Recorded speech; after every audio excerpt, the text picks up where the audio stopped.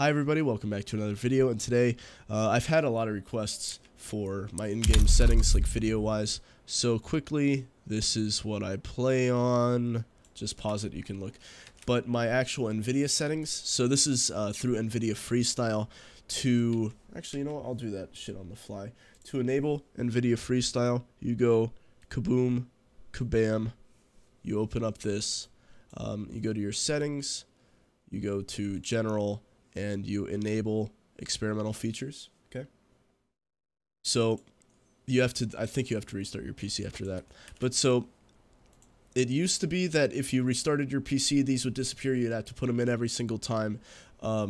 It hasn't happened to me in a while, so I don't know if they fixed that or I just lucked out. But these are my color settings, and then these are my brightness and contrast settings.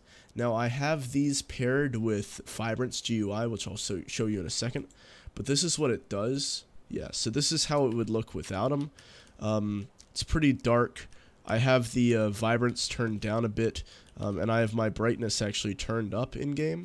And so now with them on, as you can see, everything gets a bit more vibrant and a bit more vibrant. The shadows aren't as dark. There's not as much contrast. Everything's a bit washed out, and that's the way I like it.